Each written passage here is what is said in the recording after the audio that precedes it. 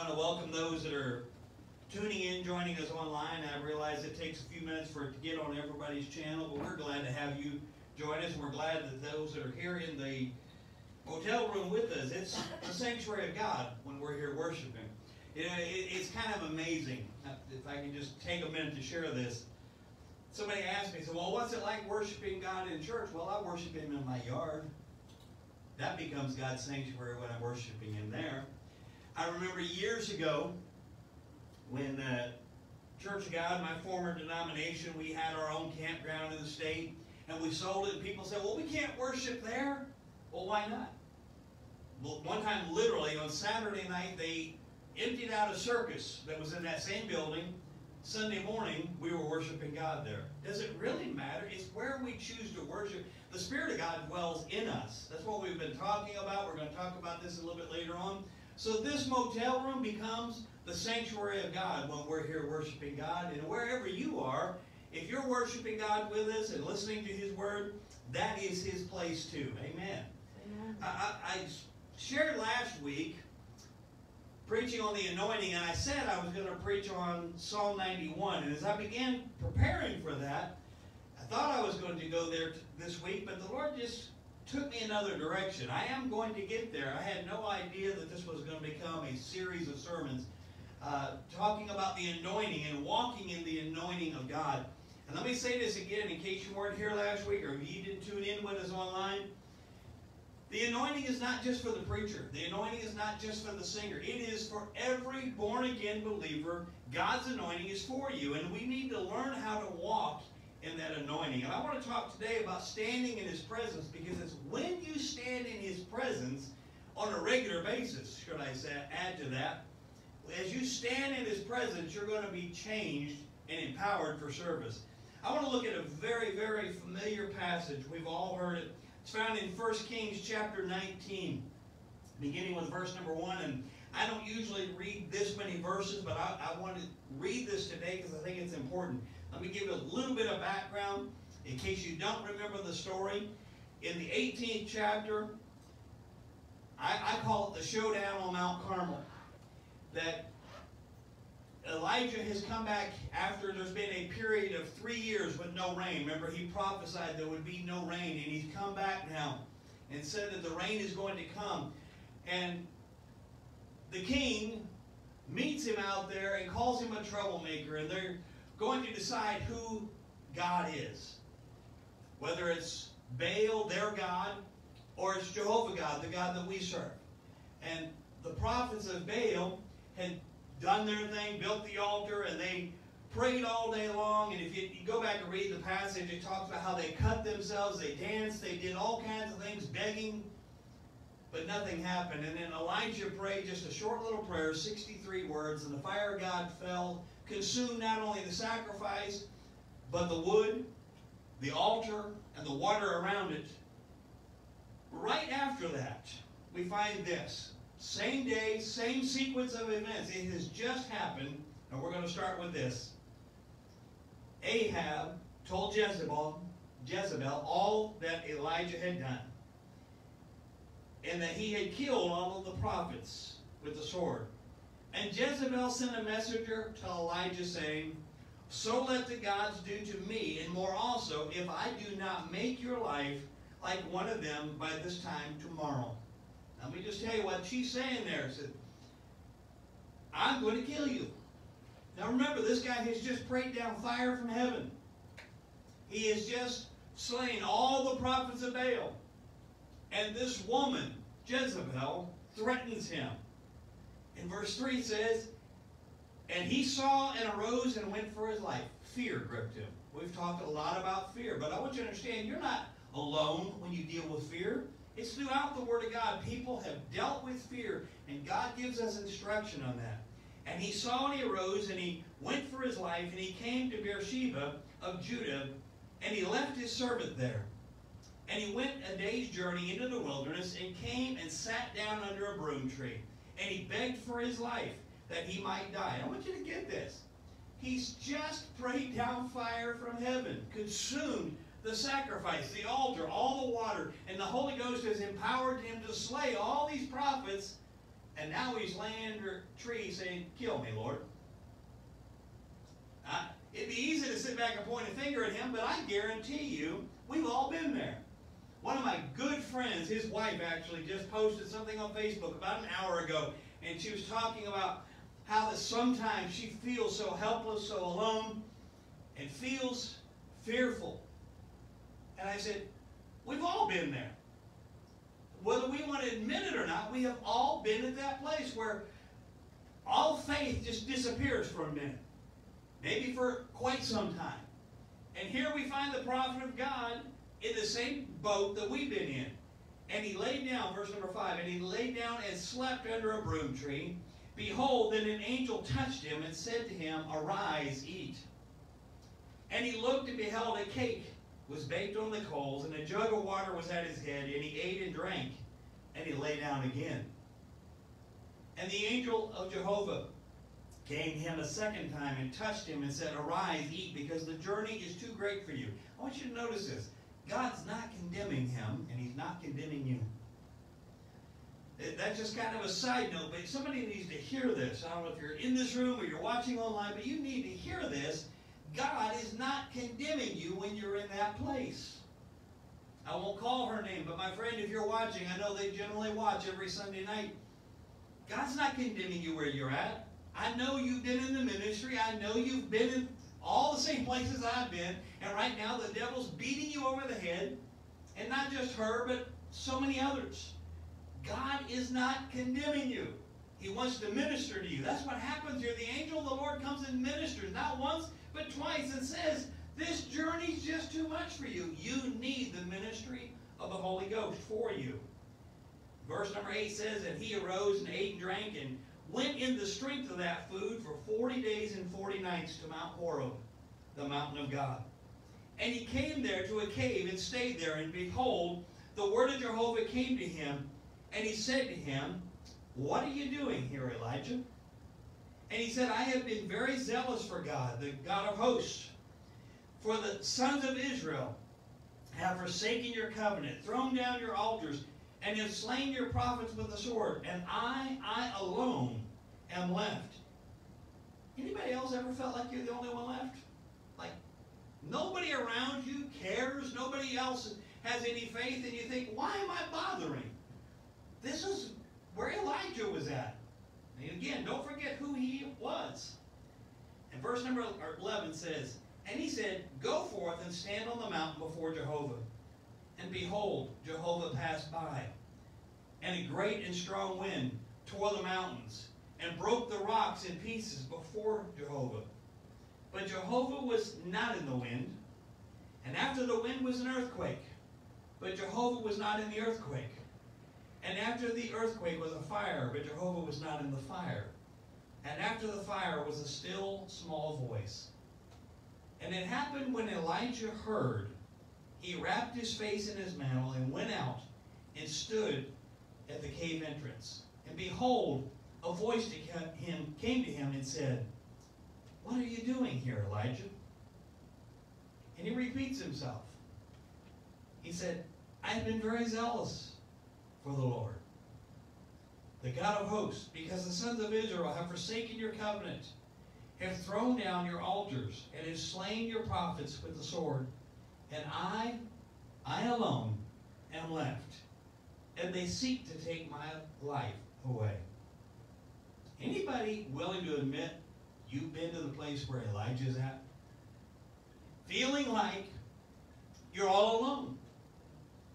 You know, listen, we're lying to ourselves if we won't admit it, because whether we want to admit it, we have all been to that place and thought, what's the use? I'm trying, Lord. I've given it my best. I've done all these great things for you, and still I'm hurting. I'm still feeling alone, and I'm afraid of what is surrounding me right now. It may be a physical threat. It may be something that has happened psychologically. It may be any number of things, but we've all been to that place. Elijah, remember, has done great things for the Lord many, many times, but just now, 41 days before, he's prayed down fire, and he's seen this miraculous thing happen, and now he's like, Lord, I just want to die. I just don't want to go on anymore. And in the midst of all this, God comes to him with a message. The point is this: I don't care who you are, young, old, in between, male, female, preacher, layperson, who you are, we have all been to the place where we feel like even God has forgotten us. That's hard to say. But if we get honest, we have been to that place and we think, Lord, you've just forgotten all about me. So I'm done. I'm just ready to quit. I just want to throw in the towel. Just kill me now. All it took was a threat from a woman. By this time tomorrow, I'm going to kill you. Now you stop with me and think about this. I never thought about this till just now as I said this. It's now been 41 days. And he's still afraid of a threat that she said, by this time tomorrow. He isn't dead. But a threat can affect us that deeply. Again, whether it's a real threat, an emotional threat, or something we just fear. God was with him against 450 prophets. But now he's fleeing for his life because of a threat. At his lowest point, Elijah is laying there wanting to die, and God gives him a word. It's my prayer tonight, whether you're in this room, whether you're watching us online, if you see this later on down the road, you know, it's amazing how many times I get messages from people who saw these months later. Listen, the word is still, God's word is always anointed. Whether you hear it live or you hear it a year from now, it's still anointed. And it doesn't matter who speaks it. It could be a donkey speaking it. And I love that because God's word always reaches us at the point that we need it. Amen. It's my prayer that through this message tonight, God will give us each word. If you're frustrated, God's got a word for you. If you're confused, you just don't know which way to turn, God's got a word for you. If you're angry, listen, let's be honest. Sometimes we come to church or we tune in online, and we're angry inside, and we're ready. Like, if I don't hear something from you tonight, God, I'm done. I've been there. I've gone to services as a pastor, gone some places. The Lord, if you don't speak to me tonight, don't ever give God that ultimatum. But I've said it, Lord, if you don't speak to me tonight, I'm just going to go home and I'm going to resign my church. I just quit. Just like Elijah, we all reach those places. Maybe you're feeling hopeless. Maybe you're feeling alone or battling depression, or you've been fearful over the COVID situation or the economy and the things that are happening. I've had several times this week alone where people said, I don't know how I'm going to survive if prices keep going up. I understand. I've been there. And I know what it's like to deal with those things. You need to hear not from me, and you don't need to hear from the president. You need to hear from God. You need to hear what God's got to say. No matter what your problem is, no matter what you're contending with or fighting with, God's got a word for you. I want you to hear this. That one word can restore your faith. That one word can restore your joy. One of the things I love about this story, there's so many aspects of it I love, but one of the things I love is when the angel came and prepared the meal for him the second time, according to what I read, he went 40 days and didn't eat again. And I think there's something that God is saying is, you don't necessarily need a word every day. I'm going to dispel something right now. People are signed up on things on Facebook and listen. I don't guess there's a problem with it, but you need to build your faith. If you need somebody to speak a word into your life every day, you need to learn how to get that word from God yourself. Right. You don't need to go to somebody who's trying to sell it to you. I watched a guy last night that it literally turned my stomach when I saw it. He had a word, a prophetic word, and then when you clicked on it, it says you can subscribe to my word for $5 a week. Click. Don't you fall for that kind of nonsense, because he's selling the same word to everybody else. Right. God's got something to say, all right, but he wants to say it to you. And you don't need a word every single day, because when Elijah got what he needed from God, he went from the strength of that one word, in this case it was a meal, but for 40 days it was enough to sustain him. I said it last week, I'll say it again. If you haven't heard from God today, whatever he told you last, keep doing it. Because whatever he told you before, that's the continuing marching orders till he changes the direction for you. Don't think you've got to have a word every day. Got somebody I dearly love. I'm telling you, I love this person dearly. But they get me so frustrated because they're like, Pastor, would you pray for me? I just need a word from God. I'm like, what did he speak to you last time? And I've said this to them so many times over the years. What did he last say to you? Well, I need a new word. No, you don't. You want a new word. You want to change. You want to go a different direction. But he's already told you what you need. Until he changes it, hold on to what he's already told you.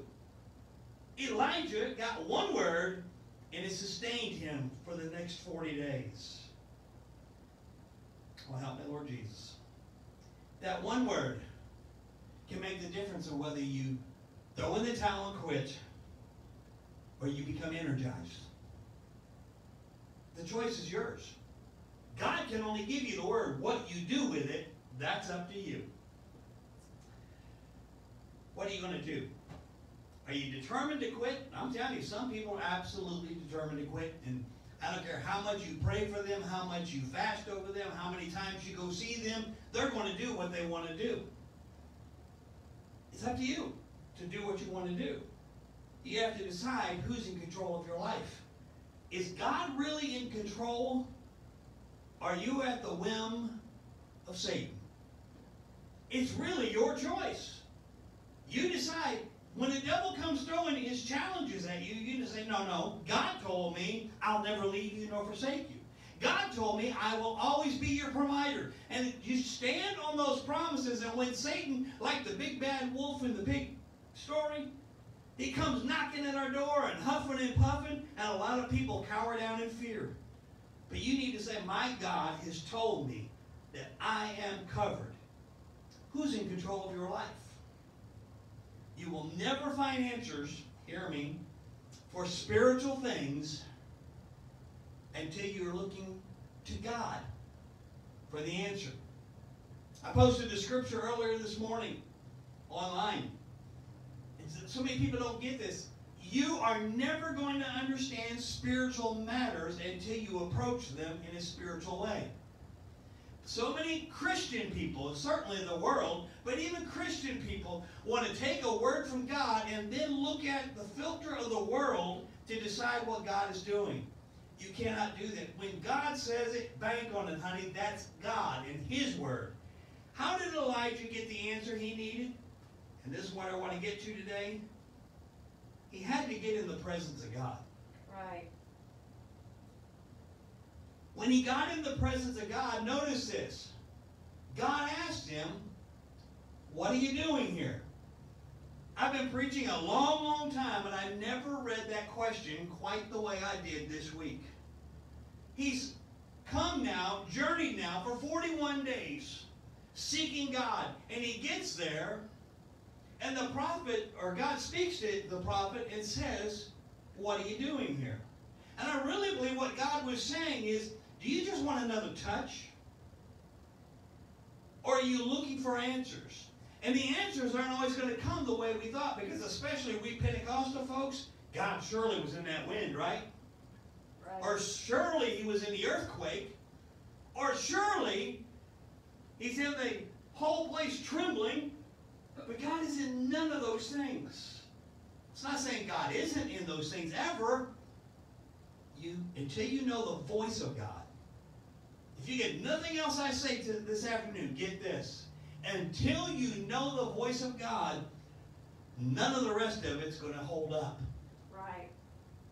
That's why I have a problem with seeking a prophet's voice all the time. I'm sorry. I've been there, done that, had prophets come to my church. I believe in the prophetic. But I watched people, they run from one church to another church to another church to another church. Got to hear the word from the prophet. That is not what God designed the prophetic for. Amen. If you read the word of God, signs and wonders are for the unbeliever. Right. The believer ought to be able to go to God yourself. You ought to be able to go there. I'm not saying a prophet is never going to give you a word. Don't hear me that way, because that's not what I mean. But if you need to chase after prophets to get a word, what you're telling me is you're too weak and too shallow to get in God's presence for yourself. Come on. Hello, I'm going to amen myself. Come on. See, answer to our problem is going to be found when we know how to get in the presence of God.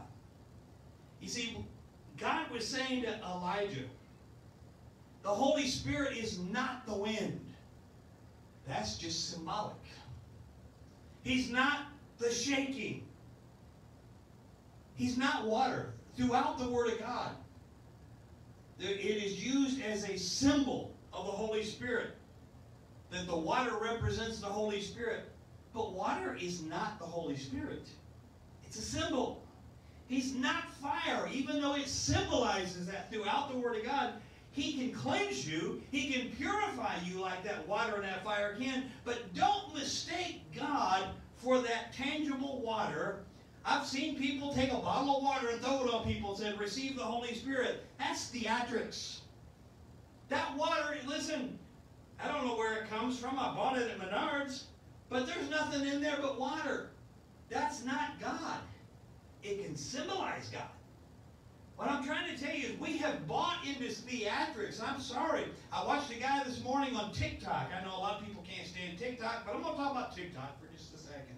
I watched a guy and he was so dead on the money. He said so many people think that if it's not theatrical, if the preacher's not loud, and if he's not stomping and spitting, then the anointing's not there. You don't understand the anointing. Come on. One of the most anointed services I have ever been in my life was a young teenage boy, and I'm sorry, I'm not trying to be insulting. It is what it is. He was young, and like many teenage kids, had pimples all over his face. His hair was rather greasy looking, and that was before it was in style to wear your hair greasy looking. And he stuttered. I'm telling you, he stuttered so bad, it was almost painful to try to listen to him. And I sat there and I listened to him, and I'm a preacher at this point, and I'm listening. I had a hard time. But all of a sudden, he closed his Bible at the close of his service, and he bowed his head and began to pray, and the power of the Holy Ghost hit that place, and people were slain from the front to the back. There was people saved that night. There was people healed. The point is this, it's not the messenger. Come on. If you don't get that, you're going to struggle in your Christian walk. God used a donkey one time to speak. Right. He does. It's not the messenger. It's not the $3,000 suit. It's not the great TV sets that they have around them. But we think that's the anointing. The anointing is a heart that is pure and goes before God and seeks God to hear what He's got to say. God speaks to him and says, what are you doing here? Did you just come for another touch? Did you just come to feel that Holy Ghost electricity run up and down your spine? Or did you come to fellowship with me? Right. People have misunderstood this for so long. I thank God that we serve a God that I can feel. I thank God. I've been in many, many of those services where the power of God is so real that you can just almost cut it with a knife. It's so thick in the place. But that alone does not mean God. It's the getting in His presence where we stop hiding. Let's go back and look at that story. I'm going to break it down for just a minute.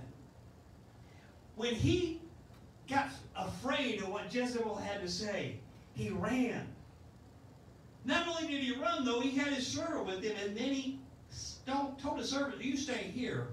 And he went off. One of the first things that happens is we isolate ourselves from the people we need to be around.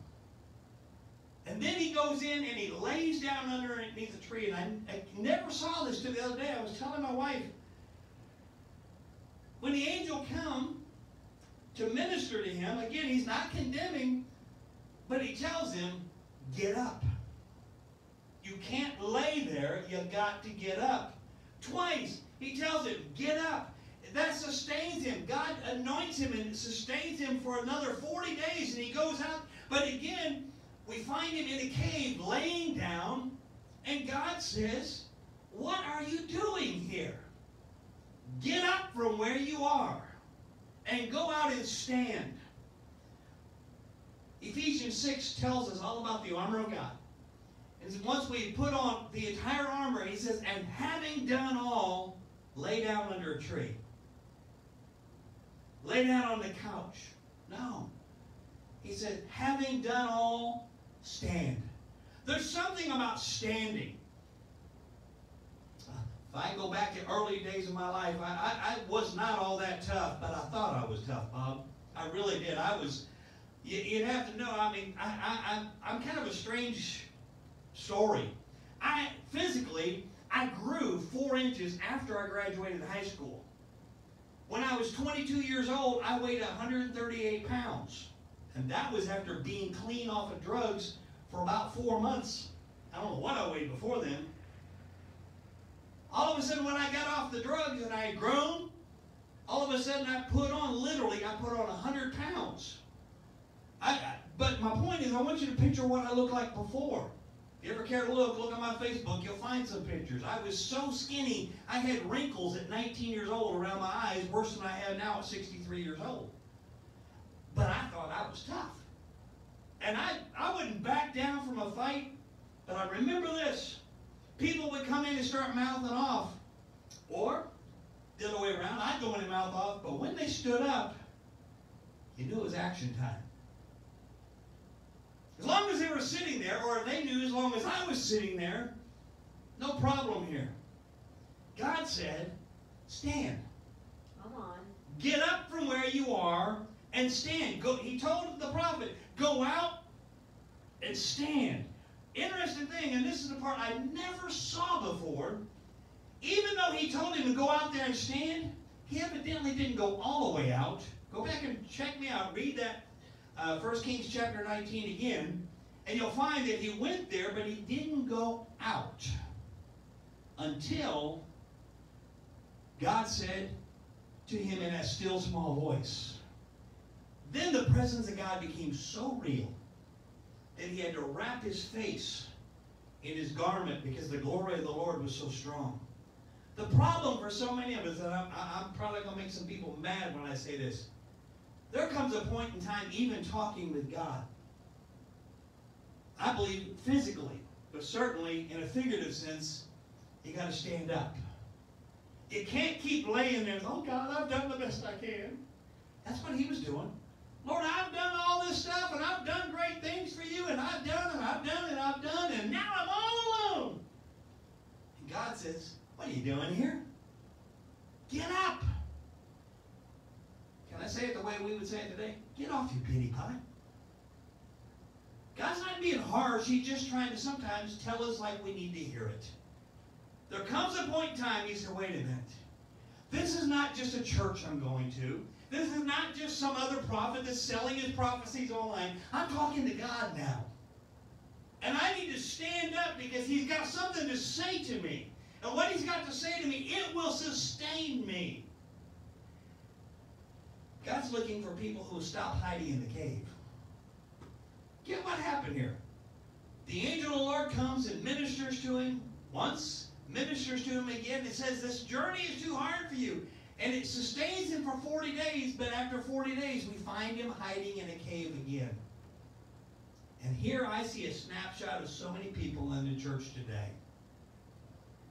If they don't get a new word, they go hiding. They got to go someplace and get alone. They start getting depressed. I need something new from God. You got to get to the place to know this. If God never spoke to me again, and I'm not talking about an audible voice. I'm talking about the spirit-to-spirit connection. If God never spoke to me again, I'm good. Because it's all right here. Right, right. Everything I need is right here. When you need a word from God, quit running from church to church, prophet to prophet, revival to revival, and get your nose in the Word of God. Stand on the Word of God because that is our rock. That is the thing that is going to cause you to be able to stand. God's looking for people who will quit hiding, quit getting into a spiritual depression, and he's looking for people who will stand on the mountain of God. The mountain of God represents his Word. Where did the Word come to Moses? On the mountain of God. Where does this come? On the mountain of God. God is trying to tell us you need to get on the mountain of God. And I'm not telling you to go take a journey halfway around the world. I'm telling you, get in the Word. Because the more you get into his Word, the more you're going to get into his presence. Right. His word is his presence. I don't know about anybody else. I can't tell you what anybody else feels. But I'm telling you, there are sometimes I crack open, well, let me just say that it is. Sometimes I open the word and it's like, it might as well be Scooby-Doo. Because the way I approached it. I shared this last week. It bears repeating. If you've never learned this, learn it tonight. Before you start reading the words on this page, listen, that is God's word. It is anointed. But you need to connect to it spiritually, not just with your physical eyes and by physical effort. Every time I read the Word of God, I stop and I say, it doesn't have to be a big fancy long prayer, but I said, Lord, this is your word. And I come to your word because I need instruction. I need discipline. I need correction. So Holy Spirit, open my mind to receive what I need from you. You teach me. What did Jesus tell his disciples? Remember when they came to him and he told them, I have to leave. He says, it is expedient for you. We don't use the word expedient anymore except for a travel agency. But expedient means the best possible thing. Jesus said, it is the best possible thing for you that I go away. For if I go away, I will pray to the Father, and he will send another comforter, and he will lead you into all truth. The best teacher you will ever find is the Holy Ghost. Amen. So you just pray a simple prayer. You don't have to quote me, but in your own way. Holy Ghost, Holy Spirit, whichever you're more comfortable saying, it's the same thing. Teach me. Show me, instruct me. And I'm telling you, after all the years that I've been serving God now, there are times I still open the Bible and I read something and it's like, my wife does it to me all the time. She likes to listen to the Bible. Which, by the way, Sylvia, you need to get with her. She wants to connect you with that. I keep forgetting to tell you. She listens to the Bible while she's getting ready in the morning. And she'll come in all the time and say, you got to hear this. She's read the Bible from cover to cover many, many times, and she's listened to it several times over the last few years. But every now and then, it's like something just says, dong! Hits you in a whole new way. That's the Holy Ghost. He's trying to teach you, well, I've taught you this before, but now let me take you to another level in that. It's kind of like in school. Remember when you first started math? We thought we were doing so good when we could count to 10. And then we could add 2 plus 2 and 4 plus 4. And then all of a sudden they started bringing the alphabet into it. And I'm like, why in the world is the alphabet involved with these numbers? And I questioned it big time back then. But you know what? I finally have an understanding for it. I kind of laugh all the time. People say, I've never used algebra in my life. I'm like, you have. You just don't even know what you're doing. Because you've learned something and applied it to your life. But the point is, if they tried to teach you algebra at 6 years old, you're not going to get it. And it's the same thing with the Word of God. As we get in the Word of God, God's going to give you what you can digest spiritually and apply into your life today. And then as you grow through that level, he says, now I'm going to throw the alphabet into it. And he starts teaching us to grow. And what people don't understand is the more you're in the Word, the more you're going to get in His presence. So many people fail to get that. They think getting in His presence means when we get to church and listen, let's just say it the way it is. It's a whole lot easier to worship God when you got 150, 200 people in the room and people start shouting and we all do the same thing. But did it really change your life? Sometimes it does. Don't get me wrong. But until you learn to get in His presence by yourself, you're never going to really appreciate His presence in the mass gathering. Right. It just becomes an emotional experience.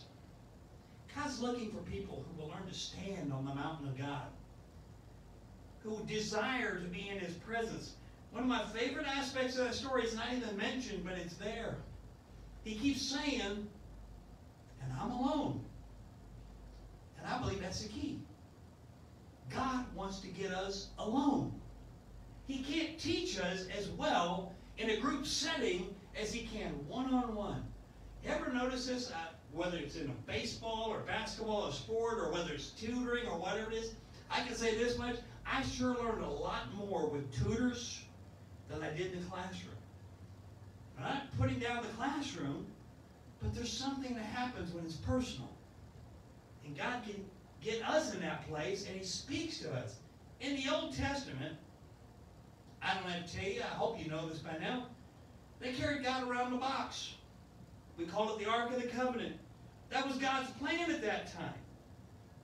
But on the day of Pentecost, it says the fullness of God came. And He anointed the believers. God is saying this, from that point on, I'm not in a box anymore. You can't just say, this is God. I've had people argue with me. God's not in it. God wouldn't talk to you that way. I'm telling you, He does. I've had people argue with me. I've said it when I'm preaching, and I've gotten messages through our website. I've gotten them on the emails and stuff. And people say, God's not going to talk to you in your shower. He will if you listen. He'll talk to you in a boat. He'll talk to you walking down the street. He'll talk to you wherever you'll listen. The point is, you've got to tune yourself in. I've used this illustration many, many times. In this room right now, if you don't believe it, well, I won't do it. Do you know Willie Nelson's here? He's singing right now. And so is AC/DC.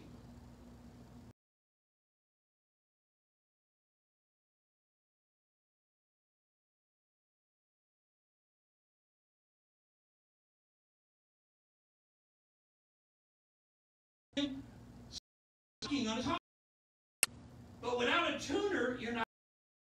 God is trying to the Holy Spirit. And you, in His presence, where He teaches us to know His God in that box. He thought I used to be. He was at that time, but things changed. He said, I want Spirit to dwell in you. And I think a lot of people fail to get talking a while ago about this being God's sanctuary. I'm His sanctuary. He says where 2 or 3 are gathered in my name, there. It's because you brought Him, and I. Now we're there. We got a connection. I've said lives. You wouldn't want to go to the places I. And I wouldn't go where you grew up in. Life love. Visited. God gave me my way. I would live right in the heart of the city. I love city life. And some of you are like, man, I can't. The Holy Spirit in us connects us, even though we're as different. And that's why we are gathered. God, the day everything. Fail to recognize. There are 7 words that are found in John chapter 7. I think, hungering and thirsting for God. Getting hungry.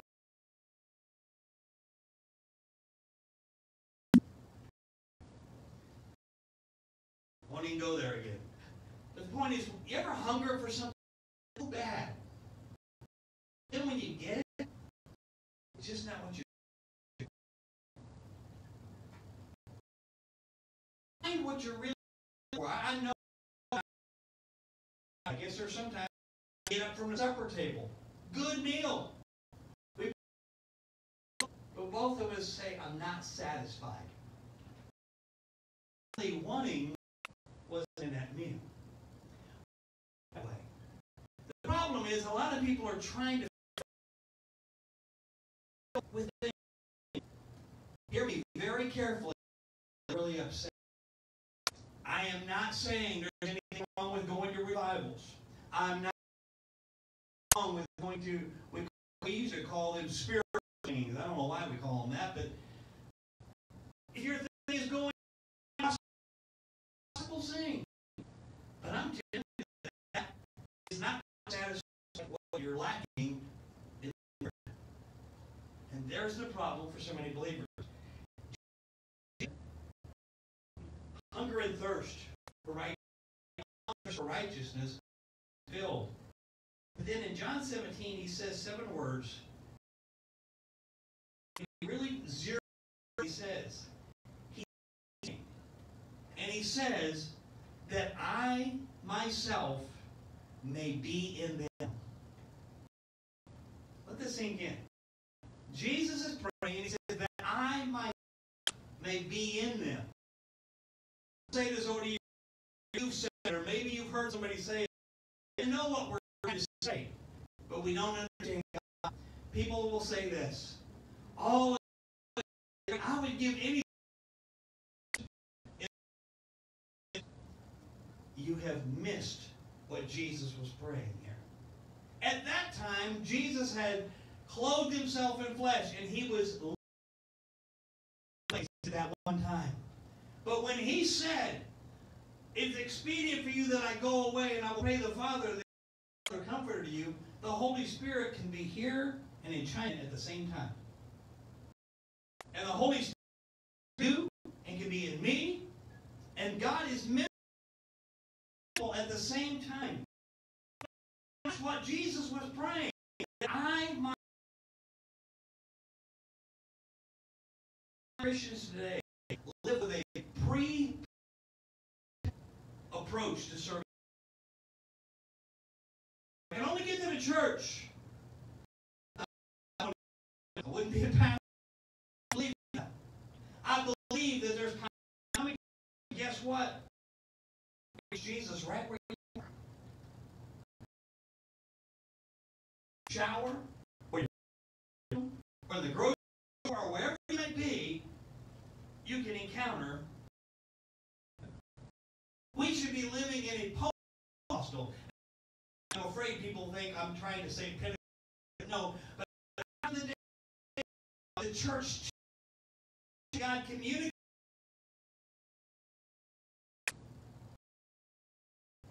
Here's another one. You need to lay over your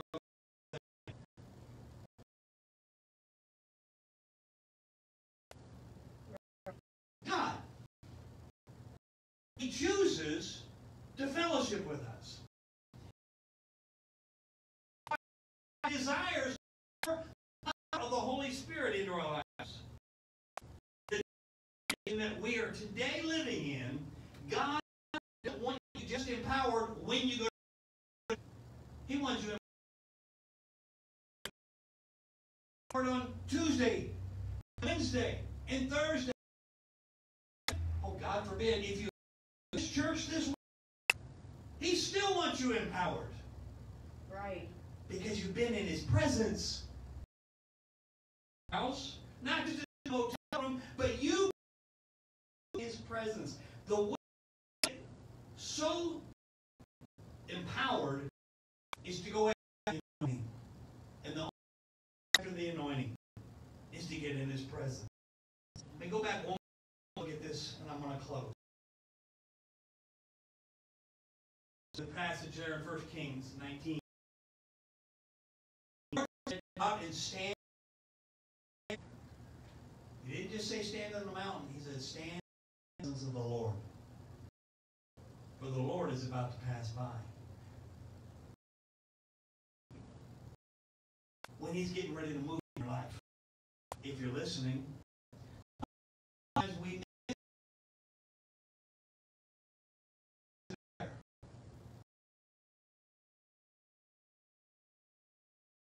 stand. Go back to 6. I don't have to there tonight. But it put on the shoes of righteousness, the shield of faith, and all the breastplate of righteousness. And we got to do all of these things. Stand. Be ready for march. Be ready. Just that the Spirit of the Lord Gideon. Don't you think Gideon? But then God anoints us for special service. Just listen. We can only do what God is calling us to do. operating. That's why Paul 2:20 says, I have been crucified with Christ. In other words, I've died to myself. And I no longer live, but Christ lives in me. The life of the body.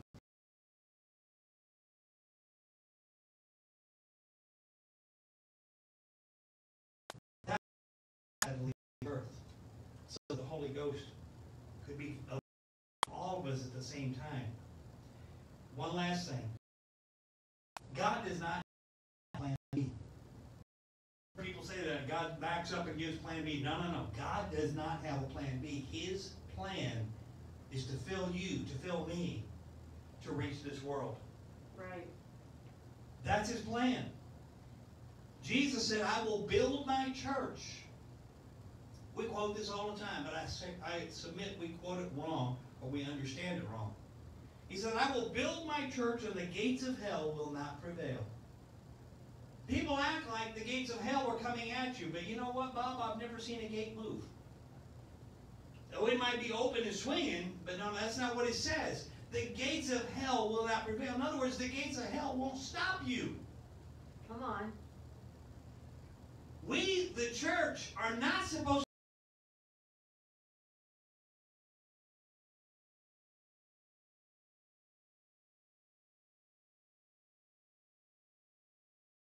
going to hell in a handbasket. We ought to not be sitting back talking about it. We ought to be doing something about it.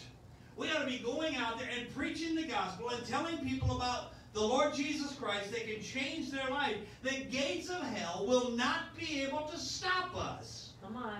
If we're anointed for His service. Come on. Keep this in mind.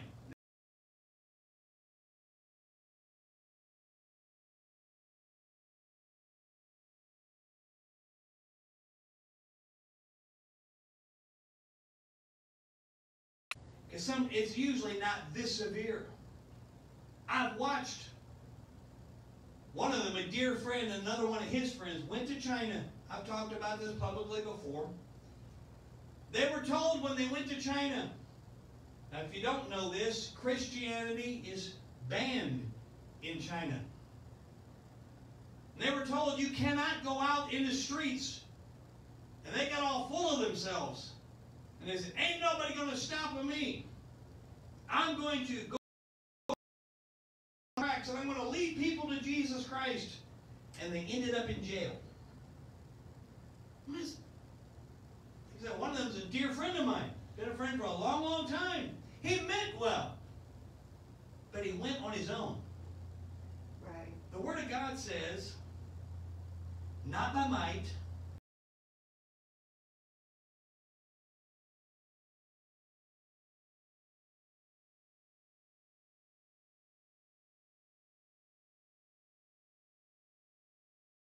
if you do, I've said it this way countless times, you can kick out any door you choose to, but you got to split her in. Let Him open the doors. As He tells you to go, go. But until then, stand.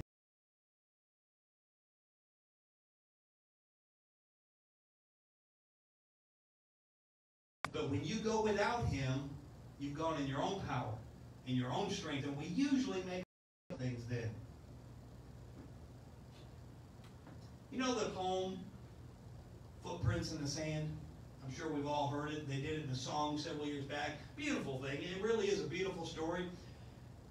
But one of my friends a number of years ago, probably about 15 years ago now, said this to me. And at first I thought he was off his rocker. He said, it's not biblical.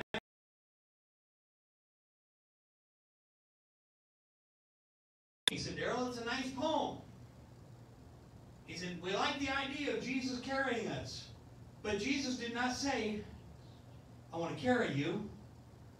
He said, I want to dwell in you. There's a difference. And the problem for a lot of Christians is we're expecting God to carry us when God wants to dwell in us. Amen. There's where the anointing comes in. When we get so filled with temptation, still going to come now. Jesus is ready. And and says, you're not welcome here. You're still going to have problems come your way. But the Spirit dwelling inside of us says, no, you don't have a foothold here. You may come and you may afflict them, but you're not going to take root in them because I abide here. The world is crying out for a church that will redeem its inheritance. That's what we're called to do. But the problem, God says, you move. Come on. Oh boy, I'd like to go farther, but I've been too long already. I'll pick up on this next week. Here's the question. When I said a while ago at the very beginning,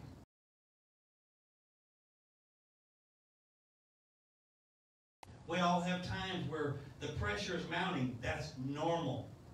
But the question is, are you going to quit?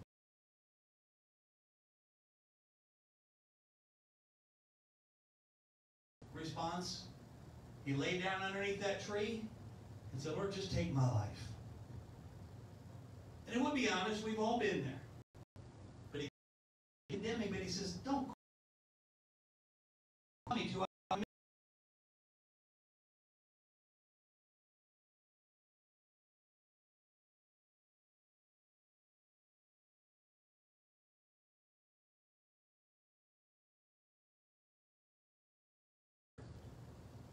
God has called us all to be soldiers in the army of God. But you got to be saturated in His presence. A little bit's not going to work. This is what I believe the greatest problem in the body of Christ today is. I'm including myself in this. We set God on the back burner until we need Him. I want to be the forefront. The first thing you feed yourself every day. I want to be the last thing you feed yourself every day. I want my presence to be so real in you that you are my hands and feet in operation in this world. We shouldn't have to. I'm going to say it, and I'm preaching right here to me. We've probably all been in a place, the preacher says, let's all come and we're going to pray over this person here. And on our way there, we're saying, oh, God, forgive me for my sins. Because we weren't ready. We've not been prayed up and in His presence the way we need to. What I'm trying to say is I'm not condemning anybody. I'm telling you what God is trying to get the church to do in these last days is to be so full of His presence that it flows out on you to other people. That's what was happening in the Bible when Peter passed by and his shadow touched somebody and they were filled. I believe that God is no respecter of persons according to His Word. And the same thing ought to be happening in our lives if we become that filled with His presence. His presence is the secret to holy living. His presence is the fulfillment in a life for God, lived for God. I talked about being in the secret place last week. That's what I'm talking about. It's not like you have a secret place where you have to go to. There's nothing wrong with having that secret place. But the secret place is His presence. Get in His presence every day. When I first got saved, I'm so thankful. Somebody said to me, you need to pray every day until the Holy Ghost takes over and prays through you. That's what speaking in tongues is. As we do that, it will transform our life because the Holy Spirit is now leading us rather than waiting for us to take Him out like a pocket knife. I'm going to close. We've all been in need. Every one of us, we've been in need for more of God. And I'm challenging you, whether you're in this room or whether you're watching online and you may be a pastor yourself. We need to get to the place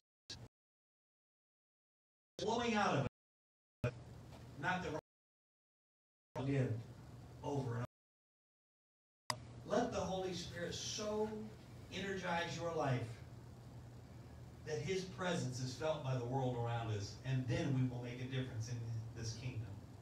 Let me pray. Father, I thank You for the Word. I thank You for the privilege of standing and proclaiming Your Word to this church, to those that are watching online.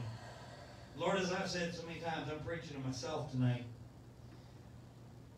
Before I talk to anybody else, I got to talk to myself. Lord, help me to be so plugged into you that, Lord, every day I am filled up and overflowing in your anointing. Father, that anointing makes a difference. It is the anointing that breaks the chains of bondage. Lord, let it happen in my life. Let it happen in the lives of those that are here, those that are listening online. But Lord, it's not going to happen unless we pursue you. And that means we got to get up. And we got to go into your presence. Your presence is not going to come to us. We've got to go to you. Father, change our thinking. Change our approach to ministering. Change our approach to living. That everything we do is done through the anointing of the Holy Ghost. And Father, I give you the thanks. I give you the praise. I thank you because, Lord, I believe you're building a church in these last days that is going to shake this world to its very core. I want to be part of it. Change me, Lord God. I can't speak for anybody else, but change me. Draw me into your presence like I've never been before. Lord, help me to quit running from it. Help me to quit feeling sorry for myself and feeling like I'm alone and isolated. But Lord, to recognize those times to get close to you. Father, be glorified. That's my prayer. In Jesus' name, amen. Amen. God bless you. If you're in the area, come in and be with us next week. We meet every week at 2 o'clock. And if you can't, tune in online. And you guys too.